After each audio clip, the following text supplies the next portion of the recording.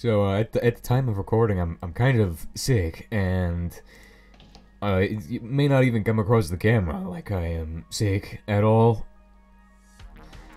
The reason I'm recording today is because I like to record, and honestly, I have time to record today, so why not use that time? Even though this won't be out for like a few weeks or so. But yes, as you can see, we're making loads of steel. Boatloads of it from bedrock iron ore. Which I'm currently running the RBMK and all that. And I've just been letting the drills run forever. Like, we got a lot of tantalum now, we got a lot of stuff that's very valuable. But here is the bedrock iron ore. As you can see, that's a lot of bedrock iron ore. How much does this? It still has enough energy to keep going. I know we're running out very quickly, so I want to go repair the helicopter, and then we'll go check out the Colton vein, maybe. We haven't flown around in the helicopter in ages, and I've been making loads of PVC, by the way. Over the past 4 days, I have produced a lot of PVC. Let's go ahead and take a look at it. 60 PVC. I don't think I've ever had that much, ever. So yeah. Maybe we'll recharge the armor too. That'd probably be a good idea. So we can go to the nether safely. How much coke do we don't have enough for anything. Anyway, the main thing we're doing today is we're taking care of the desulfurized oil, correct? And I know last time we were running out of steel. Well, I'll let you all guess how many steel crates of steel I currently have in the basement. I don't know what you're gonna get if you guess it correct, but next episode I'll tell you how much I got, so I guess you just get the satisfaction of knowing that you're right. Sour gas. So we need to process the sour gas through a wonderful catalytic converter, which also requires PVC pipes, of course. It's not what we're looking for. This is what we're looking for. So 12 cast steel plates, which we're gonna just grab the entire box of steel probably from over there. I have not done that much bauxite stuff. In fact, that I've not seen that plant running since we first did our bauxite stuff. We only did that once, so, but we got at least we got one steel crate of it, one steel crate of aluminium. So you may see something coming to this channel pretty soon, and the reason I'm talking about this right now is because, well, I don't think it will be out by the time, well, it'll probably be out before this is out, but anyway, I may have a new game coming to the channel that we have not played since I was, like, in 8th grade, but I enjoyed that game a lot. What is that game called? It's called Ztones, okay. But if that video is not out by this point, then just wait for the video and you'll understand what that is about. So cadmium steel is actually an alternative to technetium steel, as you can see there. Which cadmium steel is made from cadmium powder and steel powder, I believe. And you just kind of smelt them down in the crucible. So okay, one of these, and then 8. Okay, so if you had 8 ingots, you would get an entire... Oh, you get one ingot. That's garbage. That is a waste. Wait, no. When you have 1 ingot of cadmium and 8 ingots of steel, then you end up getting 1 block, so it's not garbage at all. But it's not as good. Well, actually, it is better. It's better than... What am I saying? It's better than technetium steel. But we have loads of technetium, so I am not concerned with that. Plus, it's not that cadmium is not radioactive, so that's a good advantage to it, I guess. 1, 2, 3, 4, 5, 6, 7, 8, 9, 10, 11, 12, which gives you 4. But we need 12 of these guys, you see. So that means we're gonna need 36, roughly, and that can easily be done by just taking that, and then doing that. Boom, 36. And copper plates are next. Copper is not something I have a lot of. In fact, yeah, we only have copper powder, so I probably should get some of that processed up. I don't know. Now this oxygen is going to be destroyed today. We're going to basically destroy the oxygen by using the catalytic Wait a second. What does this do to sour gas? Okay, well, we're gonna be looking at that because I think we could just get rid of this. I think we'll be able to get rid of that. I don't know. 8 niobium, 4 technetium steel or cadmium steel, which the technetium is not down here, but here is the niobium. 8 pieces of that, and honestly, what's incredible is the fact that I have not 1, not 2, 3 iron chests or iron crates worth of this garbage. This is insane. This is the most I've ever had. Usually you don't get more than like 0 ingots because you're always using it. But here I have even more than that. In fact, I actually have some in one of these guys too. Because I've smelted some up, I think. No, not at all. Okay. And Colton, we're also doing pretty good on that, so... Okay, so once we're done with that, we're gonna go ahead and grab some of the technetium steel ingots, which we might have some in here. 1, 2, 3, 4. It's non-radioactive. Of course, you can actually just make it straight from this, which is radioactive. 1, 2, 3, 4. Those. And the second you mix these two together, it becomes non-radioactive, which is really nice. And I bet GregTech 6 adds compatibility to make these into tools, maybe. I don't know. I haven't played that much GregTech 6, and I don't really want to do that. I'm taking a break from GregTech in general with this series, so I just do know that GregTech 6 adds compatibility for the dash, which is crazy. For dash tools, at least, you can make it. Okay, you know what I mean. But it's interesting how they have compatibility. Very cool. Next up is steel shells and steel pipes and advanced circuits, which I'm pretty sure we're gonna be able to do. 1, 2, 3 advanced circuits, and we probably should look into making the rocket, because turns out that the HDR carrier rocket was actually removed intentionally, and that makes me very sad because I updated not knowing that. But anyway, because we would already have the thing launch, the asteroid miner launched. I don't even think we're gonna go. Well, yeah, probably we're going for that. Why? Because the asteroid miner gives you access to a variety of materials that you don't normally have access to. Tricksite, crystals of plutonium, stuff like that. That's really valuable. Gets you polonium, which is valuable for making, of course, the power cells or batteries. Upgrading those. I have not upgraded any of the battery. What the heck is that? Get that out of here. Ghost. Come on. Do the ghost trick. Okay, well, I don't know how that happened, but crazy. Okay. I mean, I kind of wish I had 64 catalytic reformers. I'm not even sure what I would do with that number of reformers. Honestly, that kind of that would just be annoying. You don't need that many. It just takes up extra space in the chest. Because you're never gonna use that many catalytic reformers. Also, we need to make actual iron at some point. I think that's a good idea. Come on, wrap this around. Good. Then take those. Make some iron plates. Boom, boom. Make some coil. Boom. So, I got this, which is a large mining drill template. I don't need that. What? Okay, we need this. 1, 2. We just need 1. Give me that. Yeah, and this. Okay, so we type in catalytic reformer, right? It gives us this. Boom, beautiful machinery. Put that garbage back in there. Just use my coal tar, I think. Maybe. Shove that in there.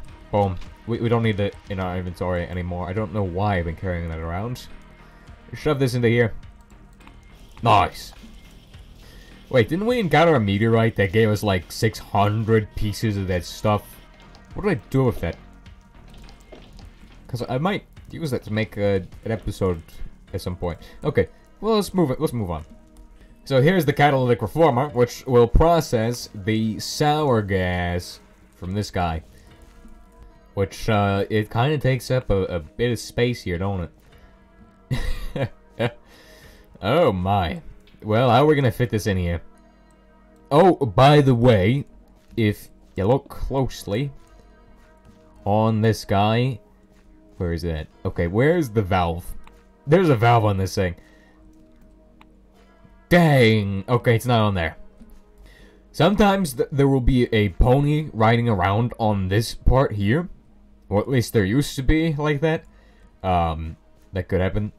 I encountered that once with my friend back in August, or September. So it might change. I'm not too sure. Anyway, this, as you can see, takes in one thing, and also has a wanted picture. This has a wanted picture, dead or alive. This one has a wanted picture of a different cat. Nice.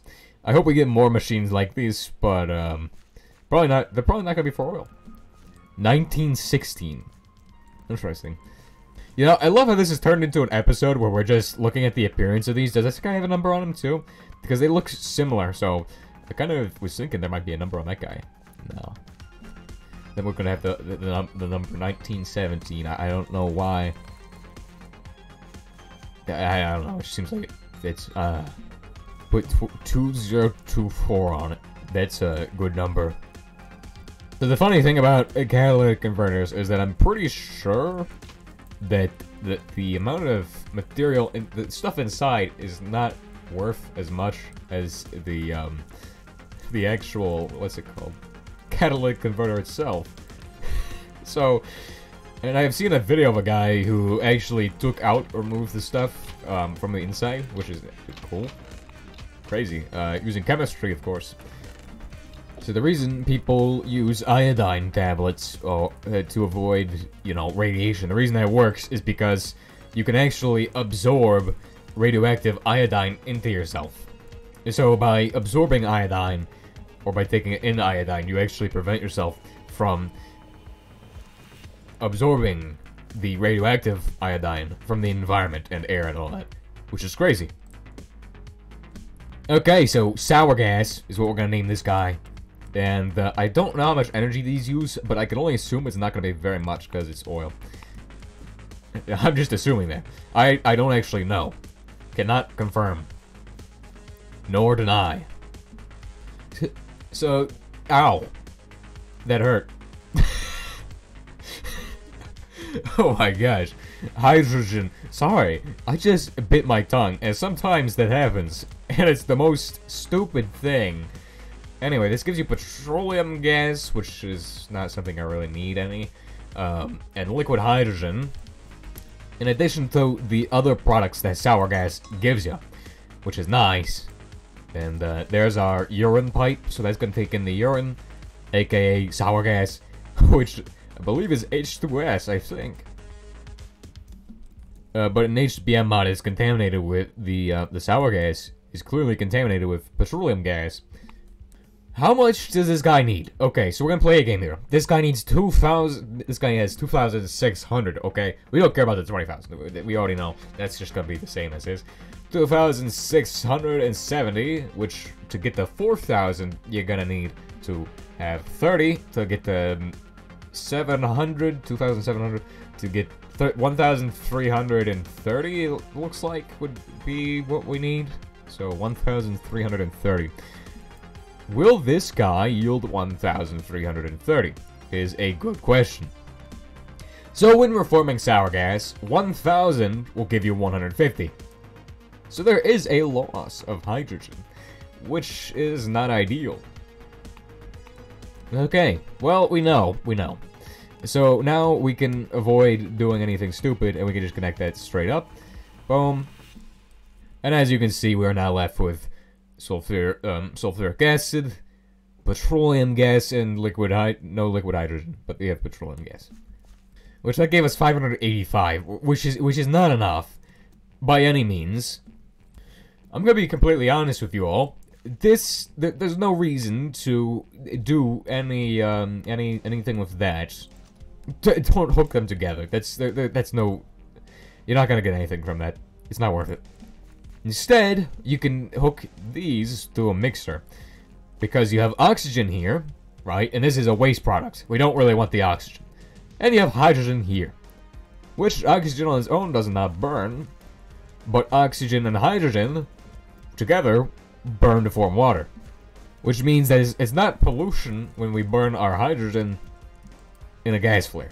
So we can make energy without polluting the environment. Beautiful, right? Let's go and do it. I kind of regret not smelting up that copper. We do have copper. It's on standby. It's just that I did not smelt it up. I think our ultimate goal with the desulfurized cracked oil is to get it to be crude oil again. There's ways of doing such a thing and getting crude oil back from a product that is not actually oil, which usually involves coking to get the cracked oil, which we've already, that's how we're getting this desulfurized cracked oil, which when we process it, it's going to give us a bunch of stuff, and I don't remember what that stuff is. Also, I do know I have another mixer around here. I just don't know where the mixer is hiding, because I can put the mixer into use at the new facilities. So, thermoelectric element. Fun. I love this. Yay. Okay, got everything we need for a gas flare.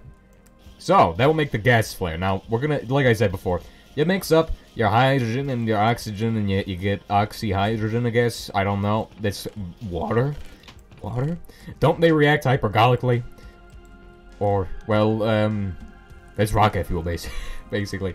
Trying to think of what they just react, like, immediately. They don't really care. I mean, they are basically on opposite sides of the periodic table, which makes them super reactive. Except, the thing about that would be the very far edge, that the very last column is not reactive at all. Of course, you can get very wonderful compounds like xenon difluoride and stuff, which exists by some kind of black magic, and I don't understand it.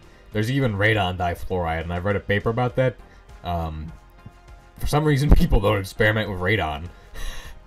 I think I know why that is.